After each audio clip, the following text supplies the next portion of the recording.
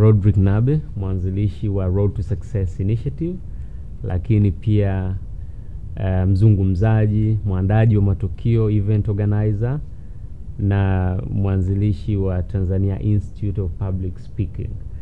Leo nimefurahi kuja Jitambue Forum na kuzungumzia personal development, kwa sababu naamini kwamba ukijitambua mambo mengine yatafuata. Mafanikio unayotaka yote, however big your success however big you want that success to be, lazima ujue uwezo wako, lazima ujue una nguvu gani, lazima ujue nguvu utakayotumia kufikia yale mafanikio. Sasa hayo yote tunayazungumza kwenye personal development au maendeleo binafsi. Na mara nyingi nikiwa nazungumzia maendeleo binafsi, nawaambiaga watu kwamba neno rahisi la kujua maendeleo binafsi ni kujitambua. Umewahi kusikia watu ambao wanasema huyu jamaa hajitambui, anaongea vitu ambavyo vinaonyesha kwamba yeye hajitambui. Lakini naomba tuchukue hizi hatua tatu ambazo zinaweza zikakusaidia kujua kuhusu personal development au maendeleo binafsi. Hatua ya kwanza, ili ujue kwamba unatakiwa kujitambua au namna ya kujitambua, kitu cha kwanza ni kujua nguvu yako, strength yako, una nguvu gani. Lakini pia kujua madhaifu yako, weaknesses zako. Kwa hiyo ukishajua kwamba mimi nguvu yangu ipo kwenye kuandika, au nguvu yangu ipo kwenye kusoma, nguvu yangu ipo kwenye kuongea, nguvu yangu ipo kwenye miguu kama Cristiano Ronaldo, au nguvu yangu ipo kwenye kusikiliza, maybe unaweza ukawa counselor mzuri. Lakini kama unajua nguvu yako ipo kwenye kuongea, you can become a very good public speaker, unaweza ukawa mzungumzaji mzuri sana.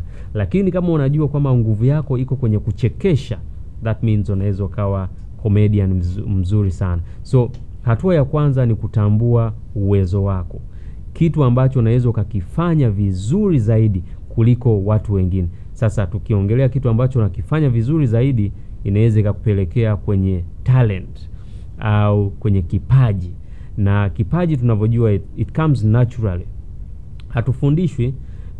Kuna watu wengi ambao wanapata shida ya kutofautisha kipaji na ujuzi, talent and skills. Skills unaweza ukazipata nje ya darasa, lakini lazima ujifunze kutoka kwa mtu mwingine. But when it comes to talent, ikija kwenye kipaji, it is something that is natural, ni kitu ambacho kinatoka kwa Mungu, kama unaamini kwamba Mungu yupo.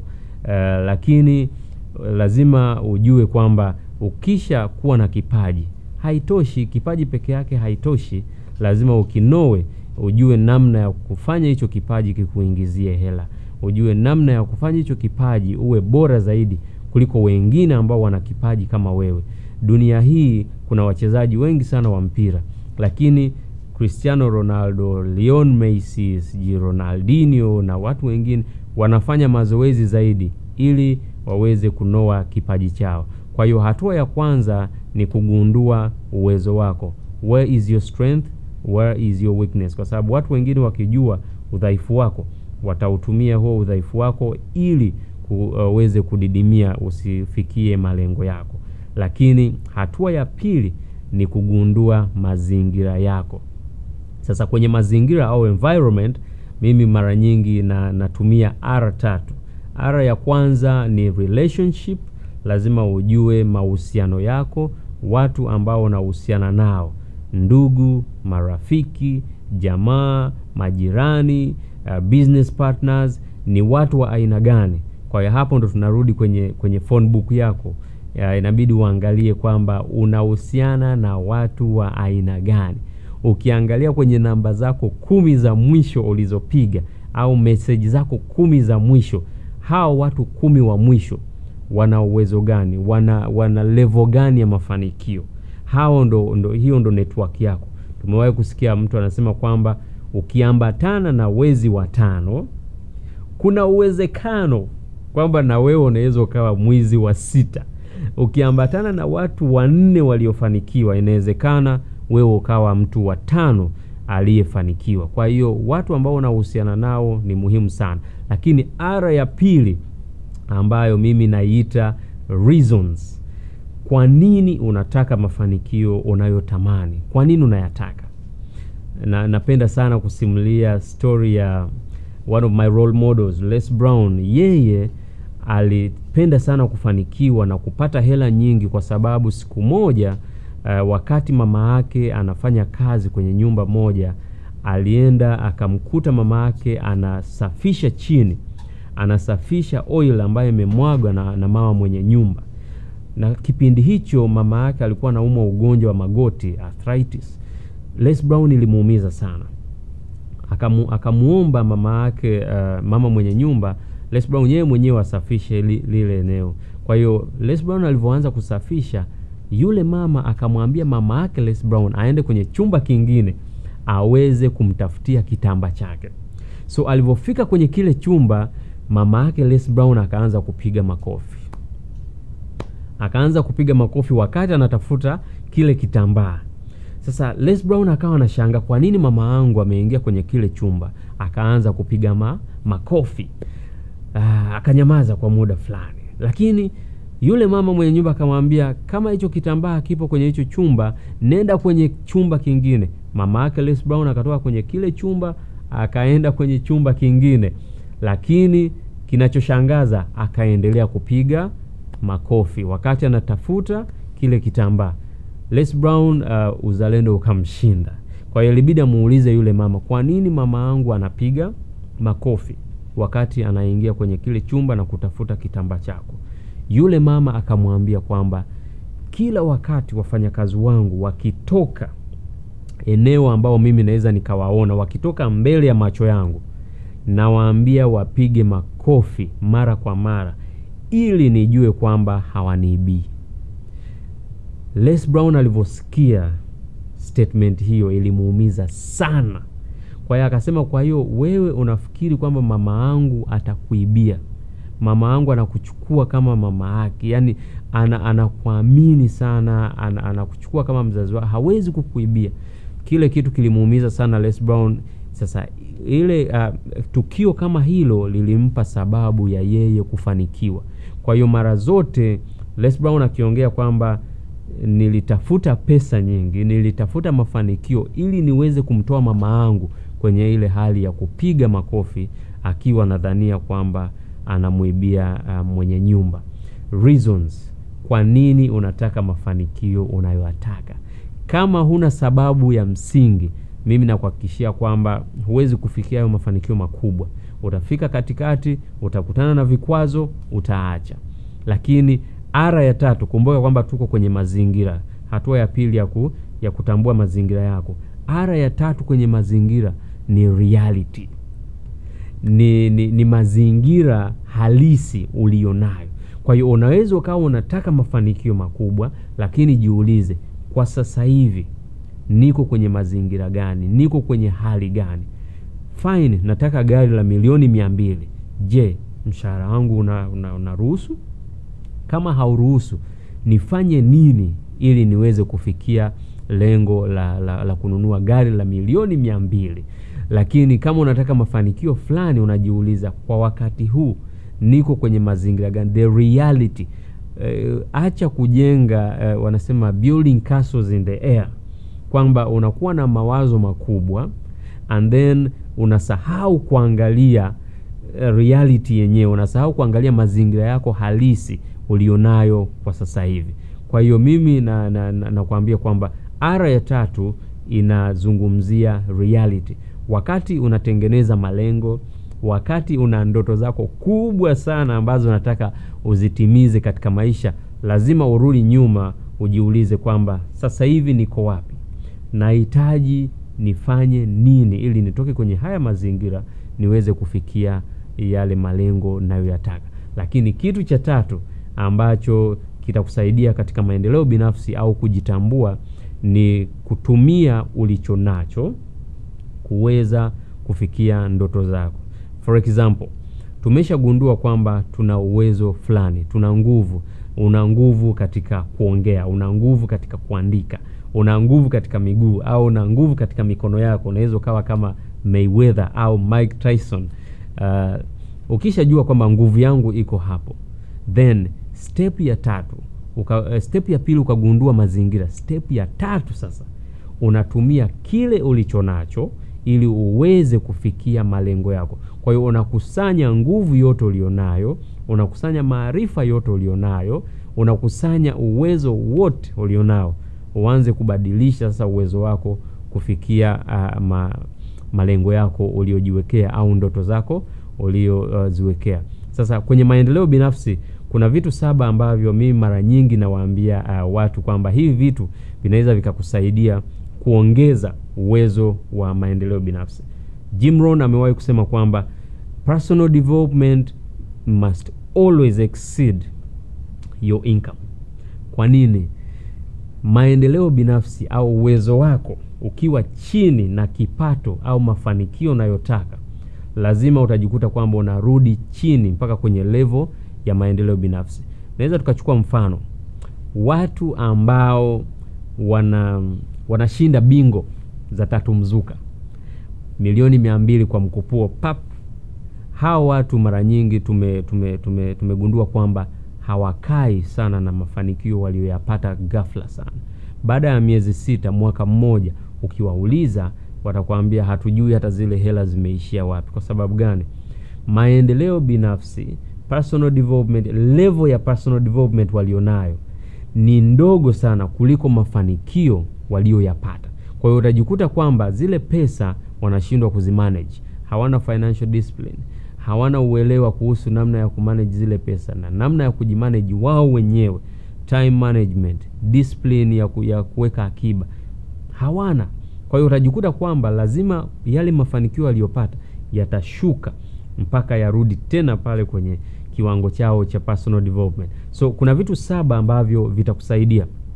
Mimi vimenisaidia, lakini pia niligundua kwamba pia watu ambao tunaona wamefanikiwa au watu ambao tunahisi wamefanikiwa wanafanya hivi vitu 7. Kumbuka kwamba hivi vitu 7 sio rahisi sana. Sio rahisi na sio kila mtu anaweza akavifanya, lakini wale ambao wanafanya hivi vitu 7, I'm telling you the truth, nina uhakika kwamba hao watu ndo watu ambao tunaona ni tofauti kwenye jamii. Ni watu ambao tunaweza tukasema they are extraordinary people. Ni watu ambao tunatazama wanachokifanya na kinatuvutia. Ni watu ambao tunaanza kuwaita mentors, tunaanza kuwaita role models. Ni watu ambao wana maisha ambayo ni ya mfano katika dunia hii. Na kitu cha kwanza kabisa ni kusoma vitabu. Watu waliofanikiwa na watu ambao wanafanikiwa katika sekta yoyote, katika industry yoyote, lazima wawe wasomaji. Kuna msemo unasema kwamba readers are leaders. Katika industry yoyote, watu ambao wanasoma vitabu wanakuwa ahead, step ahead, wanakuwa mbele ya wale ambao hawasomi. Kwa sababu gani? Kuna vitu vingi sana ambavyo viko kwenye vitabu. Kuna vitu vingi sana ambavyo mtu ambaye unamtazama, let us take an example, Mohamed Dewji. Kuna vitu ambavyo hawezi akazungumza, hawezi akasema mbele za watu, lakini kama ameandika kitabu ataviandika. Kuna mambo fulani ambayo Miles Monroe hajaandika, lakini kwenye vitabu vyake yapo.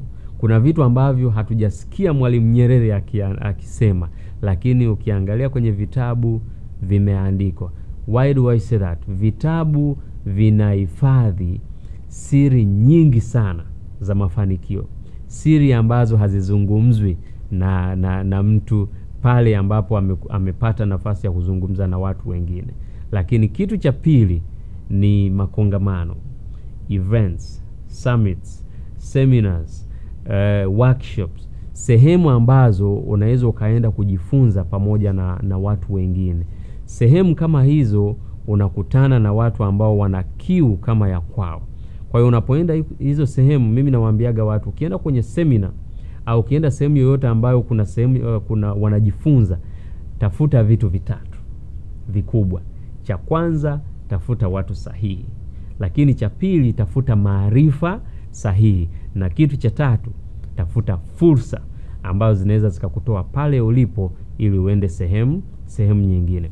Kitu cha tatu ambacho kinaweza kukusaidia kwenye maendeleo binafsi ni mentors. You need to have a mentor. Lazima uwe na mshauri au lazima uwe na mlezi katika maisha yako. Katika chochote unachokifanya, you are a videographer, you are a public speaker, you are a photographer, you are an author. Unataka kuandika, kuna mtu ambaye anaandika kuliko wewe. Kuna mtu ambaye anapiga picha kuliko wewe. Sasa yule ndo unaweza kumtumia awe mshauri wako, awe mlezi wako, akuonyeshe zile njia ambazo alizipitia. Na nikutie moyo kwamba sio kila mtu atataka kuwa mentor wako. Kuna wengine utawafuata, watakataa, lakini kumbuka kwamba wapo wengi sana ambao wamepiga hatua katika tasnia ulionayo au katika sekta unayotaka mafanikio yako yawepo. Kwa hiyo watafute, look for the right people. Ukiwapata waambie wakulee, watakuonyesha njia walizopita, mafanikio waliyopata. Kuna njia ambazo ungetumia muda mrefu, lakini kwa sababu una mentors, una watu ambao ni washauri, ni walezi, watakuonyesha zile shortcuts ambazo unaweza kupitia ili ufike sehemu sahihi. Kwa hiyo hakikisha kwamba unapata mlezi au mshauri, iwe kwenye biashara, iwe kwenye kitu chochote ambacho unakifanya. Tafuta mtu ambaye amepiga hatua kuliko wewe, then akusaidie kupiga hatua kwa muda mfupi zaidi kuliko ule ambao ungetumia wewe mwenyewe. Kitu cha 4 ni videos and audios. Unachosikiliza, unachoangalia ni muhimu sana katika kuprogram akili yako. Kwa hiyo chochote unachokifanya ambacho kinaingia kupitia machoni au kupitia masikioni kina affect faith yako au fear. Kwa hiyo utakuta kwamba kuna vitu vingine ukiviangalia vinaingiza hofu ndani yako, vinakufanya uogope kufuata yale mafanikio unayoyataka. Kwa hiyo unachoangalia, unachosikiliza ni muhimu sana. Faith comes by hearing and hearing and hearing. Kwa hiyo unajikuta kwamba mambo mengi ambayo tunaingiza katika akili yetu, asilimia kubwa sana inaingia kupitia macho na kupitia masikio. Kwa hiyo unakuta content kubwa ambayo ulionayo kichwani, asilimia kubwa imeingia kwa kusikiliza na kuangalia. So hakikisha kwamba unasikiliza vitu sahihi, lakini pia unaangalia vitu sahihi. Kitu cha 5 ambacho kitakusaidia kwenye kuongeza level ya personal development au maendeleo binafsi ni kusafiri. Unapotoka sehemu ulipo na kwenda sehemu nyingine, inakusaidia wewe kugundua kwamba kuna vitu ambavyo ulikuwa huvijui, lakini viko kwenye sehemu nyingine ambayo wewe hujawahi kufika.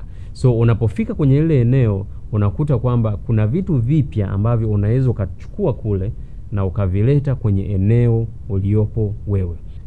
Na unapotoka kwenye comfort zone yako kaenda sehemu nyingine, unajikuta kwamba unakutana na watu ambao hujawahi kutana nao, unakutana na fursa ambazo hujawahi kutana nazo, lakini unakutana na lifestyle nyingine ambayo inakufanya uwe mtu bora zaidi. So kuna watu ambao amezaliwa Dar es Salaam, amesoma Dar es Salaam, ameoa Dar es Salaam, amezikwa Dar es Salaam. That is not a life that you should have. Kwa hiyo hakikisha kwamba kwenye plani yako ya maendeleo binafsi, personal development plan, hakikisha kwamba unaweka ratiba ya kutoka nje ya mkoa, nje ya wilaya, nje ya nchi, au ikiwezekana nje ya bara uliopo, kwa sababu itakusaidia kukutana na watu tofauti na wale ambao unakutana nao kila siku. Lakini kitu cha 6 ambacho kitakusaidia ni relationships. Watu unaohusiana nao. Birds of the feathers flock together. Kwa hiyo watu unaoambatana nao ndo hao ambao watajenga tabia zako za mafanikio. Kama ni walalamishi, na wewe utakuwa mlalamishi. Kwa hiyo anza kuangalia watu unaoambatana nao, marafiki, ndugu. Na sijasema kwamba wale ambao wako negative sana waanze kuwatupa, hapana. The only thing you can do is punguza muda ambao unakaa na watu ambao wana mitazamo hasi, na ongeza muda unaokaa na watu ambao wana mitazamo chanya, watu ambao wanakuambia unaweza, watu ambao wanakuambia hiki kinawezekana, watu ambao wanakupa mawazo mazuri, watu ambao wanakupa fursa ambazo zinaweza zikakusogeza mbele. Na kitu cha 7 ambacho kitakusaidia kwenye maendeleo binafsi ni self evaluation, kujifanyia tathmini. Kila baada ya wiki au kila baada ya wiki 2 jitahidi sana kufanya tathmini. Kwa nini biashara yako imeongeza mauzo? Kwa nini imepunguza mauzo? Kwa nini wewe mwenyewe umeongeza unene? Kwa labda tuseme weight imeongezeka, umeongezeka kilo 2. Kwa nini umeongeza? Kwa nini umepungua? Kwa nini unapata marafiki wengi? Kwa nini marafiki wanakukimbia? Kwa nini malengo yako hayatimii? Ukianza kujiuliza hayo maswali magumu na kuyapatia majibu, kwa sababu akili yetu imeumbwa kwamba ukiomba majibu inaweza kukusaidia kupata hayo majibu. So if you don't use your brain, usipoanza kuitumia vizuri akili yako, utakuta kwamba majibu huyapati. Lakini ukakaa ukapata muda wa kwako peke yako, ukafanya tathmini ya maisha yako, tathmini ya biashara yako, spiritual wise, biashara yako, katika maisha yako, marafiki zako, watu unaohusiana nao. Kwa mimi na kuhakikisha kwamba itakusaidia sana kupiga hatua mbele, kwa sababu ukiwa unakimbia tu unaenda mbele bila kuangalia makosa uliyoyafanya, utajikuta kwamba unarudia makosa yale bila kufanya tathmini. Kwa hiyo hayo mambo 7 ambayo nimekuambia yanaweza kukusaidia kupandisha kiwango chako cha maendeleo binafsi. Seminars usisahau, vitabu, readers are leaders, lakini tafuta mshauri. Audios and videos ni muhimu sana katika maisha yako. Safiri, marafiki unaoambatana nao anza kuwachunguza, na mwisho kabisa fanya tathmini. Tafuta muda wako peke yako, fanya meditation, lakini pia tafuta kalamu na karatasi, anza kujiuliza kwa nini maisha yangu yanaenda huku. Utajikuta kwamba kuna sehemu fulani unahitaji kubadilisha direction, unahitaji kubadilisha mitazamo, unahitaji kubadilisha tabia ili uweze kufikia yale mafanikio unayoyataka. Mimi naitwa Rodrick Nabe na kutakia mafanikio mema. God bless you. Mambo yote ambayo nimezungumzia unaweza ukayapata kwenye kitabu cha Milango 7 kufikia ukuu wako, lakini pia unaweza ukapata version ya Kiingereza ambayo inasema 7 doors to personal greatness. Kwa hiyo vitu vingi ambavyo nimevizungumza, vitu 7 vya maendeleo binafsi, unaweza ukavipata kwenye kitabu cha Milango 7 kufikia ukuu wako. I wish you all the best. Mungu akubariki sana. Asante sana.